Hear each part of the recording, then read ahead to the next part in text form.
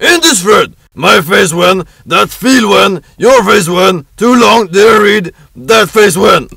Mando is a pedophile. Seth or Sophisto is the only one posting pictures of Trixie. And you should remind him to go to bed if you see him. Scruffy. Scruffy is the asshole who keeps— oh, goddammit!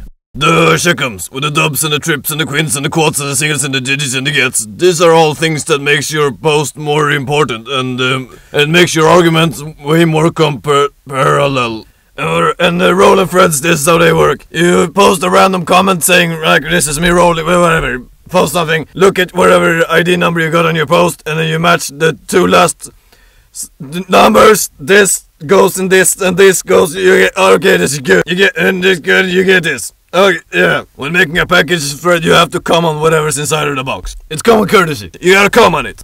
Alright, let's get into how to green text. You use green text when you respond to someone and you want to respond to a specific part of his comment. Use that like a headline of your own comment. Or generally using green texting like a headline for your comment. When telling a green text story, it's some grammatical rules. You gotta figure it out on your own. But it's more or less just cliff notes of a story and you just read some of them. You figure it out.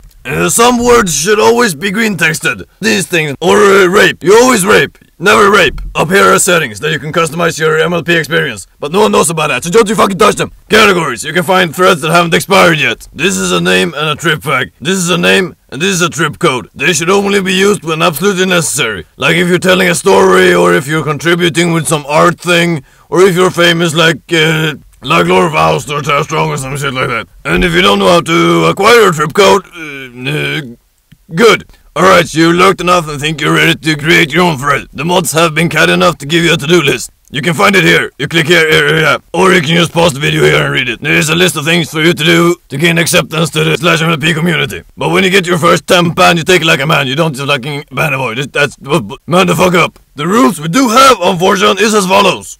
It is forbidden to use terms such as 20% cooler, bro hoofing, a rip, or ever pony. It will give you a spam warning like this. And remember, we are not bronies, we are horsefuckers. For reference, if you need a reminder, click on this link. Also, we're not your personal army. You cannot tell us to— oh, everybody go to this shite and you dislike this.